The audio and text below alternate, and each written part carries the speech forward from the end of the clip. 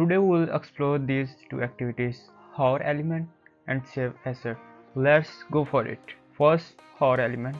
Hover element is trigger an event which will be triggered when you will mouse over an element, like when you will go here on a RPA challenges website, you will go on a language and you will see here three options for your language.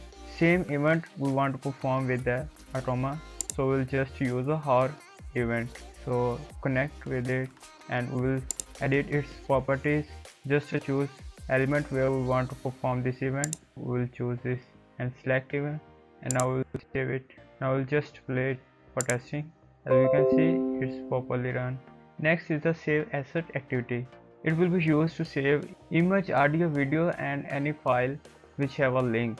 We'll just select element, but remember that your targeted element must be a image, and for audio must be a audio tag, and video must be a video tag. Like I will search here in a movie search on RPA challenges ICH and we will find it. As you can see here is images in an image tag. Now we'll select by selecting element. Now copy its attribute and paste here. Now save it. Now we'll test it by default name of file. As you can see, it's properly downloaded. And same phenomenon will be performed with the file. Like when you will go on a root, you will see here a download Excel file. We'll copy its link, copy the link address, and we'll choose here from a type URL, and here we'll give URL and then save it. Now we'll test it.